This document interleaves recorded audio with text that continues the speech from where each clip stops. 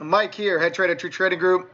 Closing the week out, June 28th, Friday. Finishing a strong week before we head into a slow week next week. Next week, July 4th week, we got a slow week and a short week. So I was happy to come into today and finish the week strong. 2 trades for me today. Neither one of them were big. Neither one was a home run. But singles add up, guys. Singles add up. We had a strong week in here. I didn't want to do anything too crazy today. Coming into the day, the watch list was small again today. The midday afternoon session was very, very slow today. And I didn't really love much on my pre-market watch list. Similar story to the last couple of days.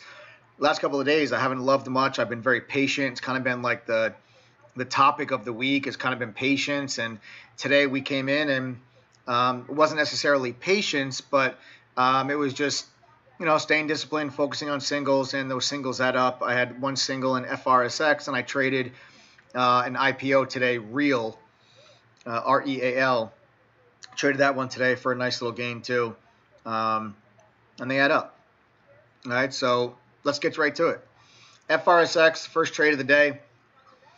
Right off the bell, this thing just takes off, rips, puts in this huge push right off the bell. Okay, and then what we start to notice here, when I draw up my Fibonacci retracement levels, is that we start to see some support here at the 38.2 Fibonacci level. What I was looking at here, guys, this reminded me a lot like the CETX trade yesterday. So if you guys missed my video yesterday on CETX, take a look at it, because this area right in here, this reminded me very, very much of yesterday's action in CETX. So I jumped the gun a little bit here. When I saw this first tail back into VWAP and the 38.2 Fibonacci level right here, so you have the 38.2 Fib level and VWAP right here, and you put this tail in, nice little support. We kept pushing higher. That's exactly what CETX did. And then I was waiting for another pullback down into this region on CETX yesterday, and I never got it, and the stock took off and it went without me. At the time, I couldn't help but have that trade in the back of my mind yesterday. Go back and watch the video from yesterday, guys, if you missed it, because then you'll really get a good feel for what I'm talking about. And I couldn't get that out of my head, and I thought to myself that this was going to go without me once again. So I jumped the gun a little bit here, and I entered this trade right here. I kind of chased this up a little bit. Take it to my trade announcement so you guys can see long FRSX at 265. Okay, so there's the entry point at 265. And you can see then we start to pull ourselves back in. So right away, I'm underwater on the trade. We pull right down here into the 38.2 Fibonacci level. The trade line was also sitting here, creating a little bit of an area of support. And then you guys can see this 38.2 Fibonacci level just continues to hold support while we just kind of based out and then traded sideways. So this level just continued to hold. This was my stop loss. So we snapped below this level, I'm out. I actually said that the 230 area was kind of my stop loss area. And when we got down there on this candle, a nice size bid popped up at 225 when we got to 230. So then I said, okay, Garrett, there's my out. That's my guy right there. There's good size there. If that starts to get taken out, I'll bang the bid too. I'll give him my shares and I'll exit my position. And we just never, the bid never got taken out. So I stayed in the position. That was my exit. So I was able to stay in that position because of that. And we just kind of kept trading sideways until we finally perked up here, shot up through the high of the day. And I took some profit off right in front of the high of the day. And then as soon as we busted through the high, I took more profit off. Trade announcements, here you guys go. Took some profit at 271. Then I sold the bulk of the position at 287. And then I sold out the remaining piece at 260. So I lost 5 cents a share on this last piece. So again, guys, I'm long at 265. I sold 25% of the position at 271. I sold half the position at 287, and then I sold the other 25% at 260.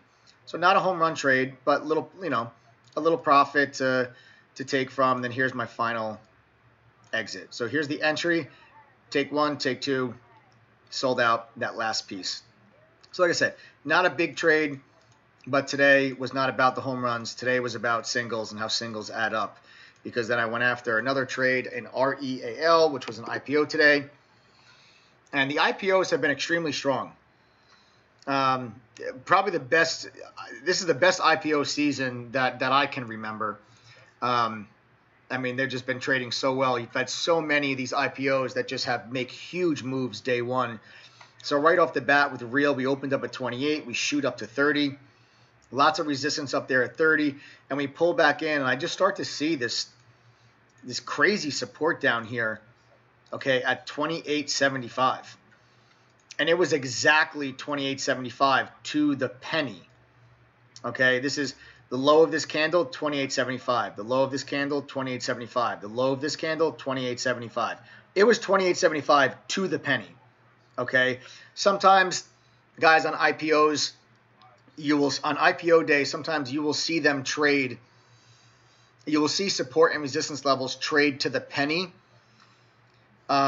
Because it's brand new, the stock's trading for the very first time, and you might have a large buyer at a specific price, you might have a large seller at a specific price. So a lot of times you'll get these levels hold to the penny, versus when you're trading a stock that has been public for many years, it's not as clean because there's so many more takers, there's so many more shareholders, there's so many more people with different average prices that are long from different price points.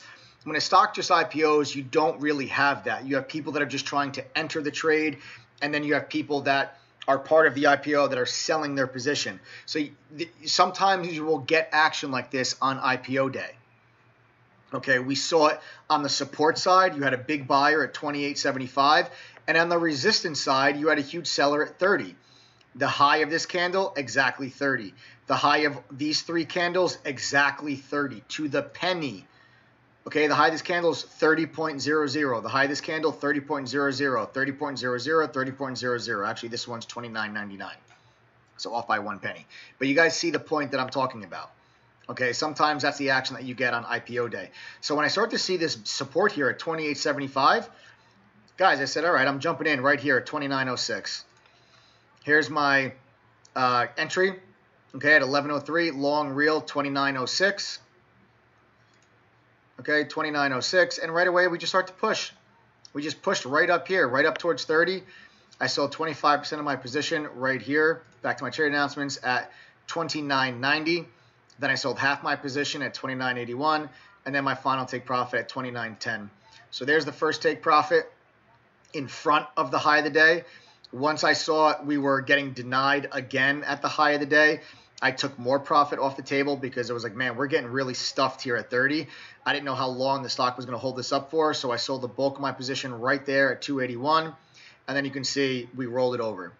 Okay, so I was right in wanting to get flat up here after I saw we kept getting stuffed at 30, and then I sold out the last piece of my position right there. So here's long at 29.06, 25% off right here, half off right here, and the last 25% off right here. So again, not a home run trade, but a nice trade, and if you put together enough nice trades, you end up with a really nice day. And after this, I just shut it down. Things got very, very quiet at lunchtime and into the afternoon session. There was hardly anything going on. You've got the G20 summit going on. Trump's meeting with President Xi. So it was very, very quiet the rest of the day. So I just kind of shut it down, protected my profits. I was happy to close out the week with the Friday that I had going into what is expected to be a very slow week with July 4th holiday. We're closed on Thursday. I believe we got a half day Wednesday. And so I expect a slow week. Okay, expect a slow week. All right. So that's it, guys. Take care. Have a great weekend. I'll see you all Monday morning.